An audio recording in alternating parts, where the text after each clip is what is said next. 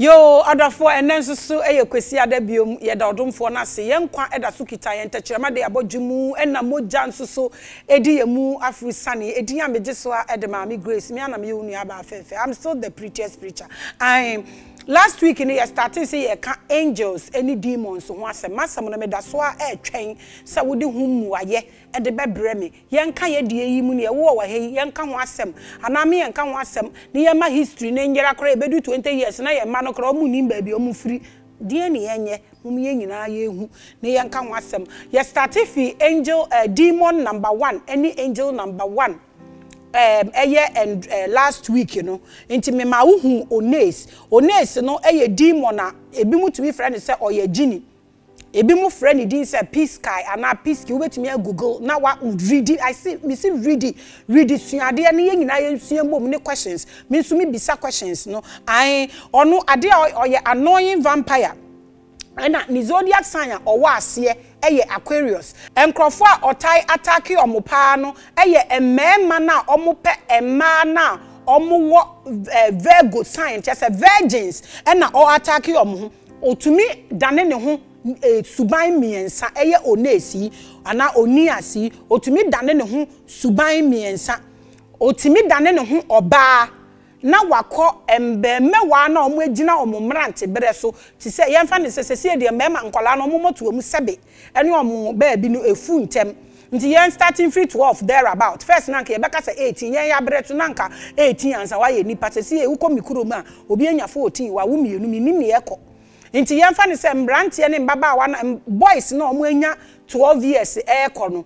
wo be hu se odane ne ho oba na ne omo abeda spiritual marriage ewo boys mu nti wo kan omo se ye wo age na wo nyini no na wo hormones ni nyini da bi enne wo ne wo ba boy wo ho 12 years 14 years se wo check no wo se wa start se o masturbate a pa ones aba ho ones oje na ho oden ewo laviatan any behemoths omo ye apumu demons no ehona na ho odin free nti ansa na wo betimi deal with oneas na ones no ade se what get it through to this two demons na omo wopo na se na ye behemoths any laviatan no nti bofo a otimi omo bofo otimi se omo ahoden eye angel Uriel nti wo fra angel Uriel ba na obe casting destiny sine de to fompe na omo ahoden asa na wetimi abinde ones efiri wabrabom na wo ba no anani one wo beda anajo no wetimi efiri hu ones ne de ne se ono ne de oye pe ene mbaba wa embrante na omo efiase na omo ba no omo ho pe na otumi eye na ones ne se oye descendant of angel Uriel nti na me kira wo se obiya ni wiase mu obeka sa na busuem statifi wo fie ne wo yere ne wo mma obiya ye de awo pe nipa ba ko bi wo mo ha wadwen obetimi asate efiri the clan nimu nipa mienu miense bi wo mo ha wadwen ukọ asori a nipa mienu miense bi wo ho ha adwen ukọ baby a wo beko bi a classroom hospital adwumemu there is always 1 2 3 people bi a omo na omo ha adwen nti saa ahunhum wei omo te omo wiate ansa na ye ba. And I catch you last week say, and ye bibia na ye 40 days fasting oh, and ye bibia na ye all night oh, ye will near money be what you can easily put 1 and 2 together. No what drive you on my way. You don't need to waste time. Again, said ya oni pen ye biara no. Se wo di nyansa eka ho a, wo betimi asese nipa no ama na be ya de ope. Se demons mpo na Solomon di ni nyansa etemi omo ehu omo echi wade de aka omo idia ene nipa ben na wo de bia wa no siso onyo oye fake obi eni wa ye de ntabo na nwene no ana na tie ne ye de nwene no onipa bi o wasase su bia onyankopon ene obo no na wo kan a na wusua ena wo behu se embra angel Uriel eba ye na obeyi ahoden ni free ho no afa de Solomon etimi temi no otemi demon ya ye freni onesi eno ka kire ne se ko na kofa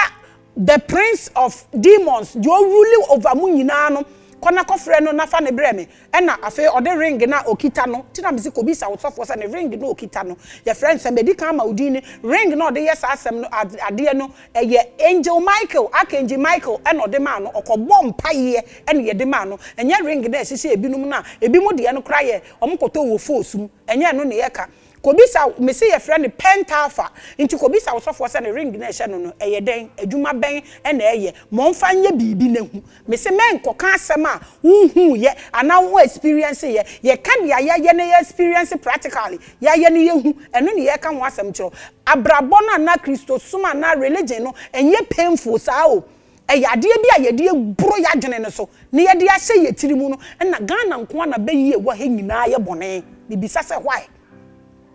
oko America oko London oko Paris na oko witchcraft school omo no omo assemble niama omo no omo te no omo drive all the bigger entities na ewo krom ho no ema kroni ko yie minim die nti African ko abeyi de bia obi de ku obi de age obi awode obi de ayo sesebio eye sample netia eye demon bi ena ode onam ena ode sa adwumedie no etoto nkrofo so nti wo a wo hu se obi nye no ede ye ben ena waya amanipa no ama na de ho ne ho ye problem nie this is ones one young boys ena one omoda ma kire one fapem ma kire wade ochi wo fra angel urea no bubu ne foundation e Laviatan eni behima spa na chese ones tumi no abrase na meka de biam se awurade se na minim se enia manyina wo mra me starting my braba me gidi senka makoma nim akodu anim kra we ye angel or demon and angel number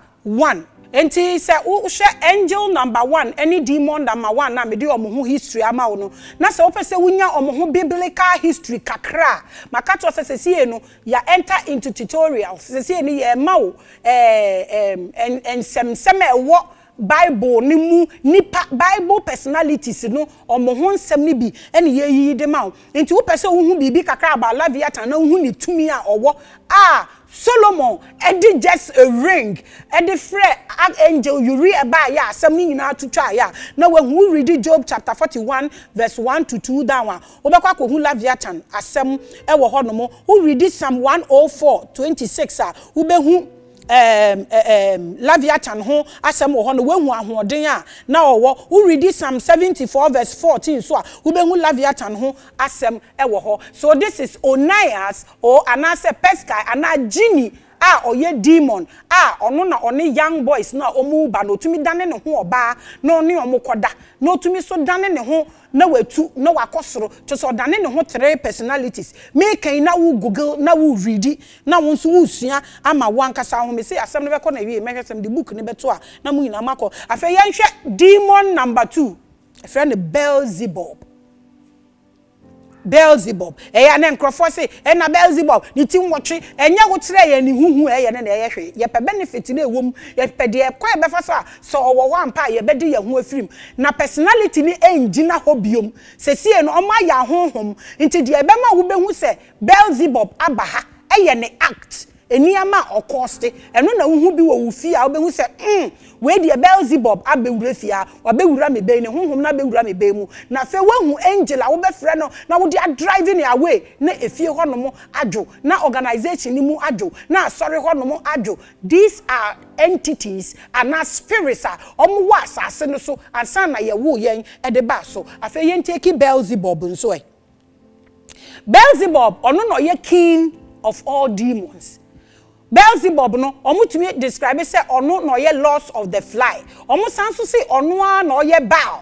Baal no wo Bible mu na ye ka ne ho asem no nti yenka Beelzebub nso ho asem kakra ukoshe 2 Kings chapter 1 verse 1 to 18 na wo behu Beelzebub ho asem kakra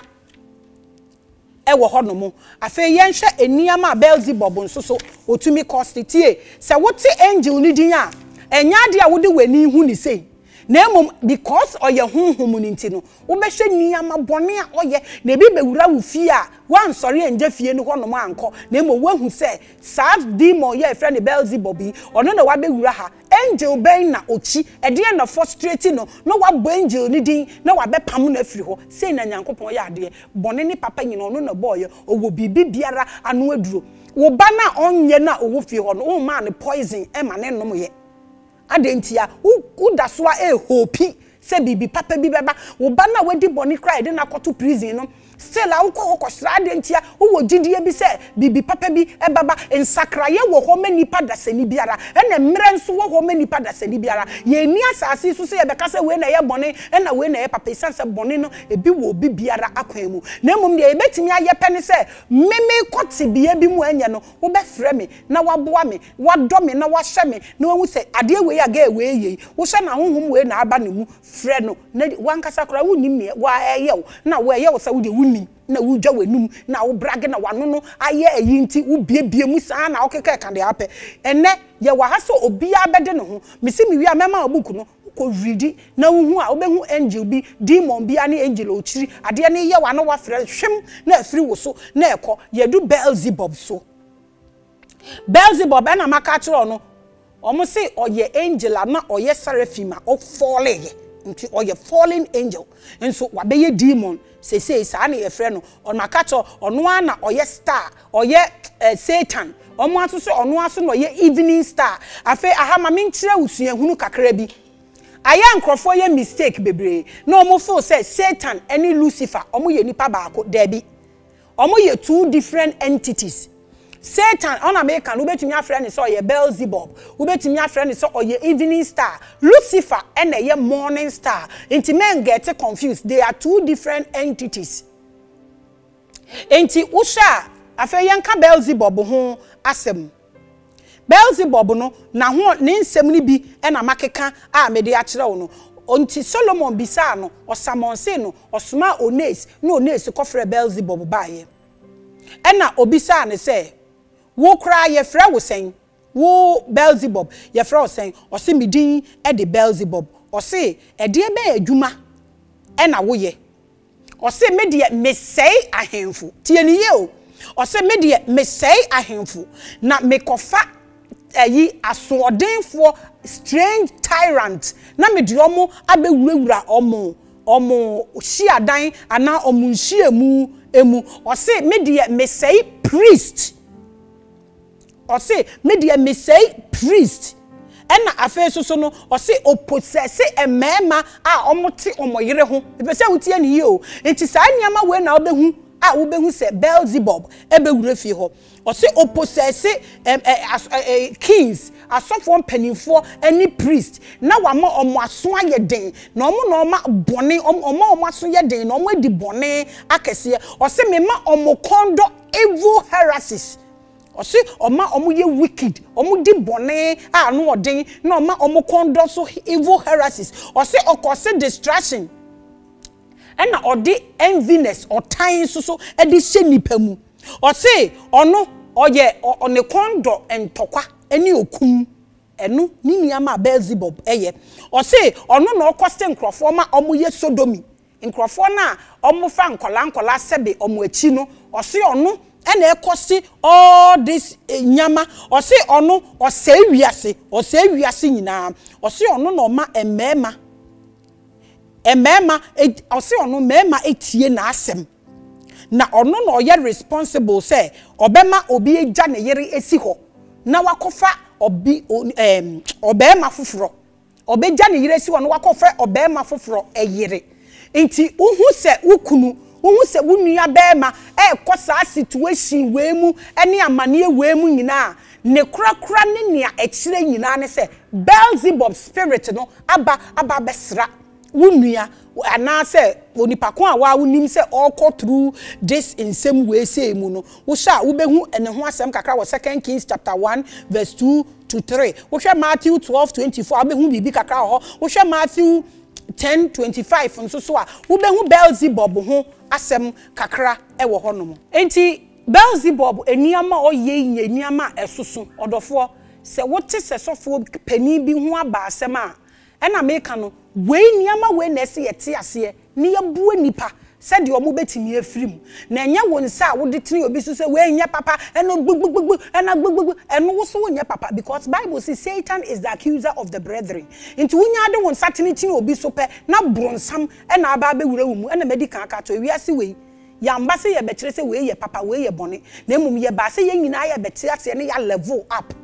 we wo bedru samre yi wo de aya werɛho ne se nipa bedru samre we no na ono aka atio ono wa ati a oba ena ono so onka na no ntum ne ba bia wapa ho aba no beto won sum nyame nche obi enti na me se me Bible mi je mu nto hoda me ma park me car osofo ache me nkom se park wo car na nanti kofie na obi di Range Rover ebro ma park me car da me si me chain ne me ringa eda me kom osofo ama magidi aye seed wa sorry dem mu da me osofo ama makwakofa me sika me de kotan na nyina akofa niama abada sa sebe ensamfu we ye di bia che abesen na no ne pam yen se yen kɔ ne yen kosua de because eduru ba bi na niama bi ensisi ani na me ka we no men dwen da se me se asɔre ye se ba bi wo hɔ a awereteche wo hɔ a na nka ye asɔre dem eye ne na adane something which is there abeye easy job amenipa titi mire ni mu no ne yesi ye be ma osofo bi mpo branch se onko ye sofo onko pastor wo hɔ a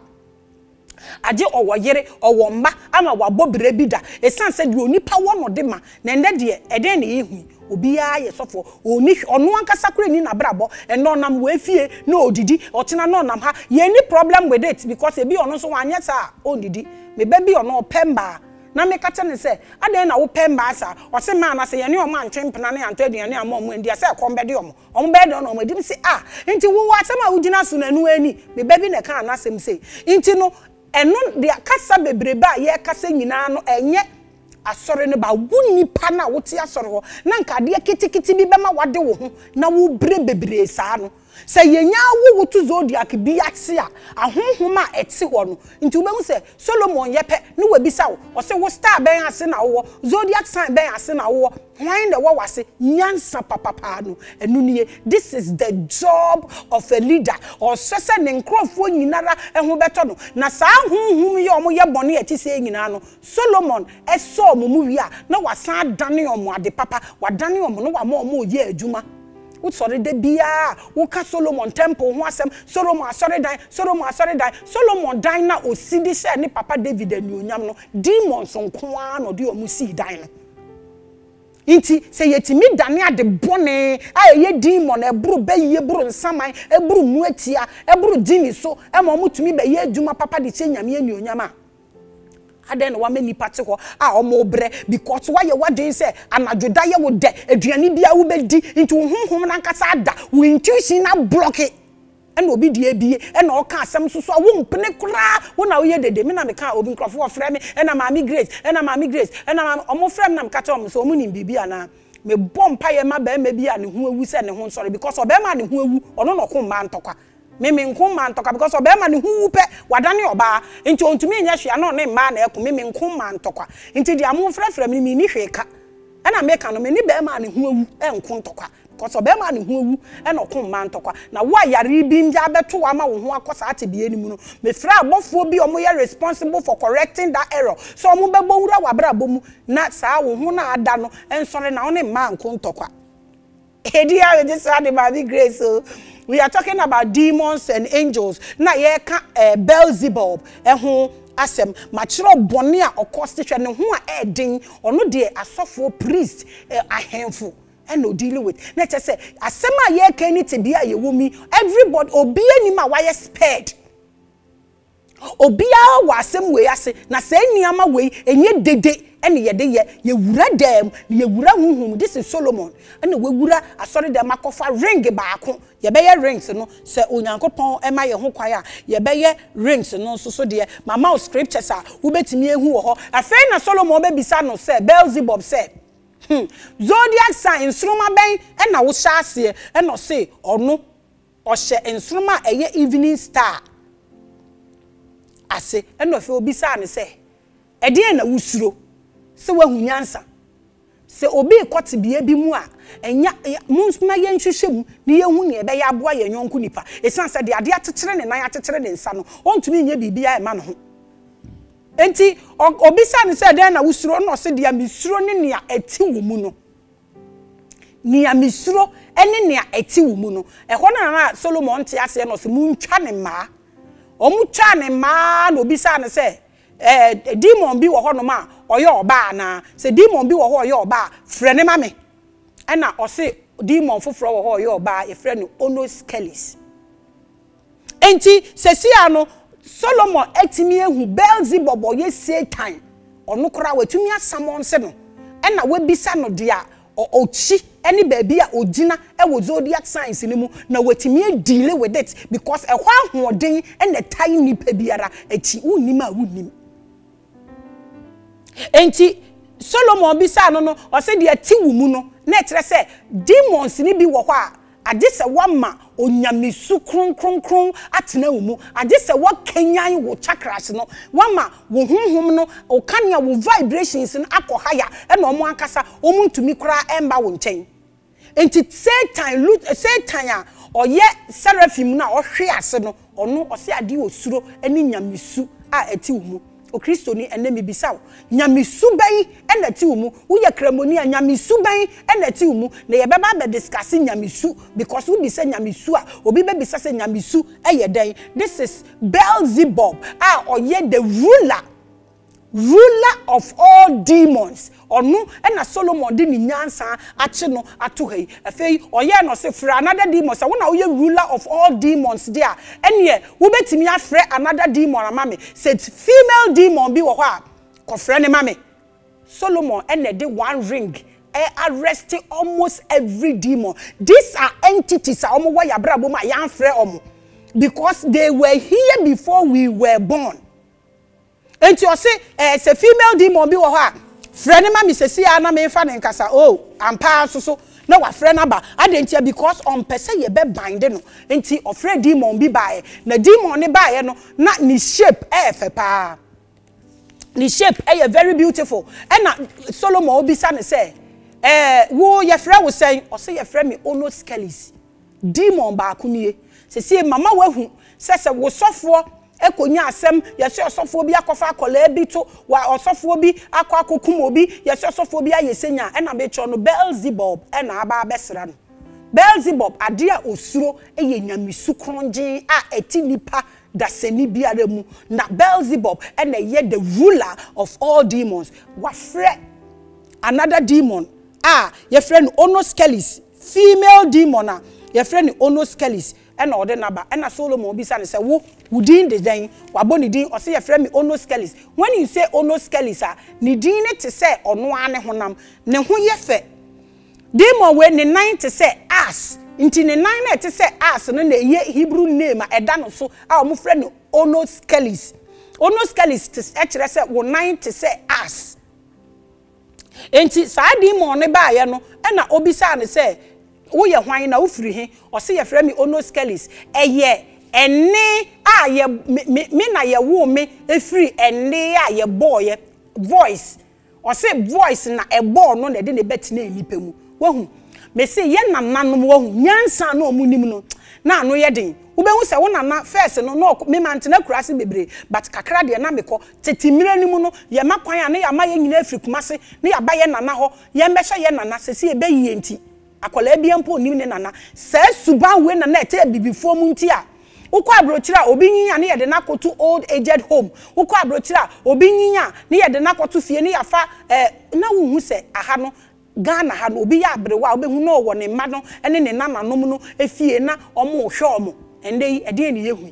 abayisem mpapamu nti akola ne hye hu se wo a wo ye maame no wo care about wo maame a ye ne nana no na akola na sua nti wo nsoso wo benyi no na wo ba na mo no nso ne mba ba be hyew esan se onipa wo nyini no na wo ya ankonam na de e bema wo nyini ache se wo yare se wa ye mre ade e betimi ama watena wiase ache eni nipa eben wo na cheche wo wira na hye wo nkuran ende bibia ye beyi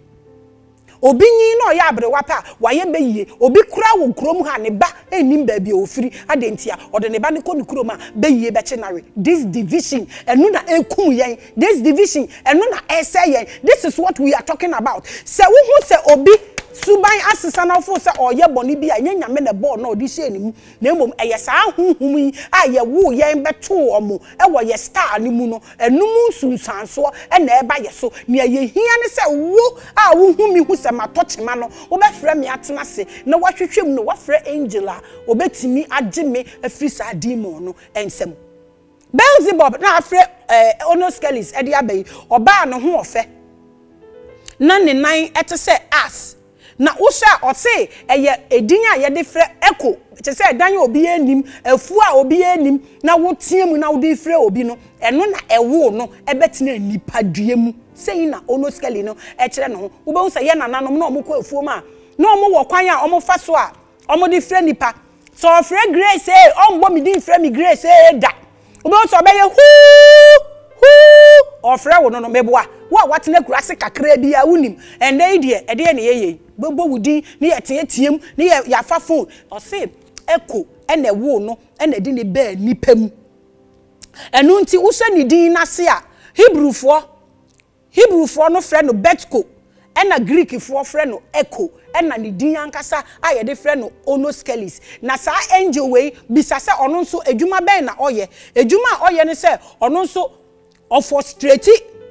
honhoma ewonimu omo bisa Solomon bisa ne say a star ben ase na wo this is where the zodiac sign comes in they all dwelt under zodiacs na ho na omo operate ti ye wu tumu asa wo ye nipa ye wo se bra na be fole se de Yesu be wi ase be wu ye nti ye nya wo tumu na wo maame no papa enim no was starting dealing with you.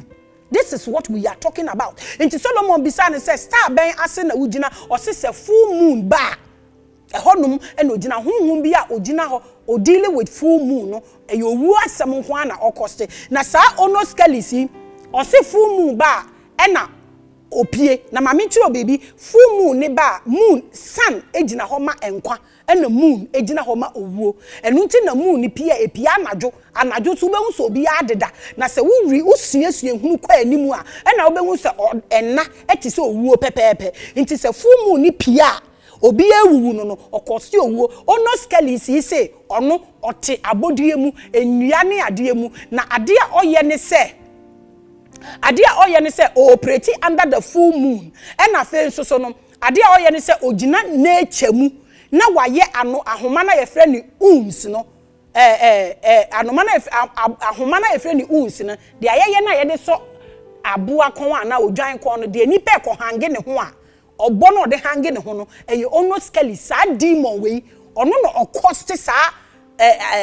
obi akose ne ho ahoma nti wo be hu no mo se abofra ketu ayi hwenya no 16 years de ade na okose ne ho akomfo sa eye Onoskelisi e na okoste sa demon no ono e na okoste sa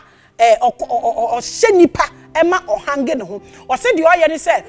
ogina enduam abodiemu ne wesane fom na de ahoma na ba na de abe hange wo kon na wakum wo ho demon we ono nso ne de ani ye hwe se Onoskelisi owo angel bi a osuro ana ye da sende se onyankopon ma ye ho kwan a ye befa Onoskelisi na yakwa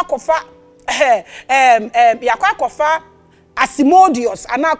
succubus ono nso sa spirit no yakofa aba eno na ehuhia se ye beka so wote ho na obi en ware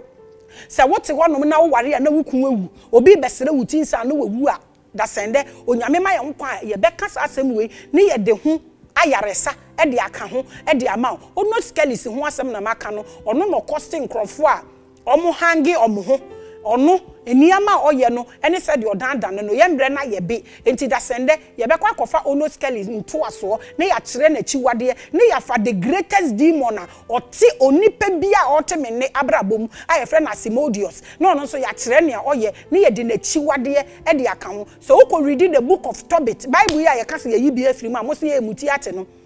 Roman for were extra books. Now we read one of the books na omo wona ye friend the Tobit na ho na wo behu Asimodius ho asem ho omo oba ba ko ware nsia okuo mu nyina because no waware omo na chiwade onya ya ode kan omo no da sende awrade ma ye ho kwan a ye beka san asem no fa wo question nyina fa gu comment section ho wo betimi a WhatsApp me 0244860092 ubetimi a WhatsApp with the voice note no e dia to ubetimi follow all our social media platforms no Jerome 2020 Instagram Facebook Maame Grace and YouTube so Maame Grace Revelations wo social media and every day ye ma new episode ya seminar ni say suade be enlightened gain your consciousness ya want that send me uni aba fefe Maame Grace mesan abeto will be any another demon macrow. This program is fully sponsored by Global Eagle Revival Outreach Ministries, a not-for-profit organization. To support our broadcast to reach others like you, kindly send support to